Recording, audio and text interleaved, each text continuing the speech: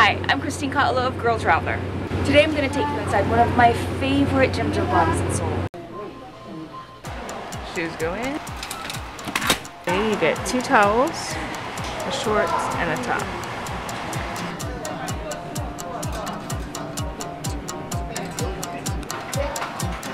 Down below, there are all these pools, which contain mugwort, jade, charcoal, and all of these waters are said to have like this relaxing and beneficial effect on the body. First thing is to just take a shower, wet yourself down before you go into the bath. After you've had fun exploring the pools, then you would go ahead and take your scrubbing bath. Grab a stool, put your toiletries in like a little tray, sit down and just start scrubbing. So this is my lovely smock.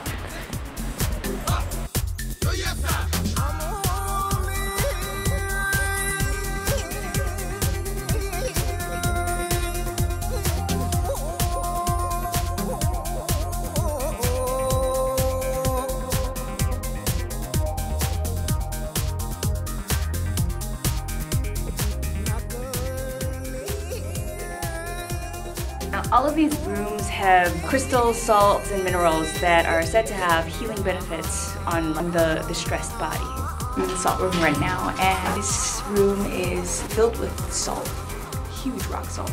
It's supposed to cleanse the body of germs and make your skin shiny and elasticy. Basically, it's like being on a really hot beach, which is mildly uncomfortable, but I think you get used to it over time.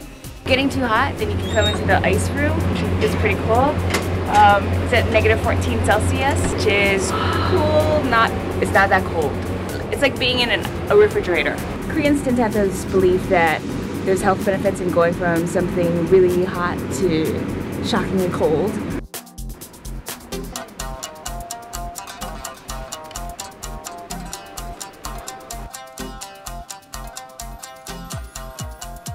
If you want to sleep, then there are these little head cushions, mats, blankets.